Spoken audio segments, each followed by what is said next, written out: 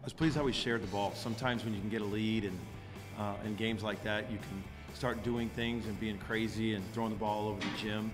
I thought we really shared the ball. I mean, 26 assists to 8 turnovers. So that's probably what I was pleased about the most, is just moving the ball, sharing the ball, and the chemistry we had. Because truly, some of those times those games becomes, I got to get mine.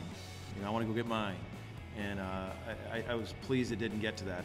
Yeah, going in, coach was preaching, just share the ball. He wanted us to have a high assist game. So, just trying to get my guys open.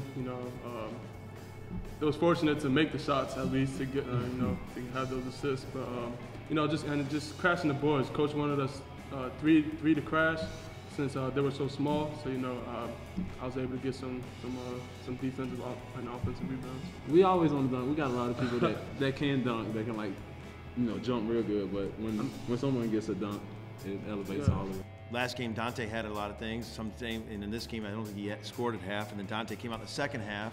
It's going to be like that. As long as we continue to share the ball, there's going to be nights where this guy has it, more than the other. And that's a good thing. That means we have capable guys.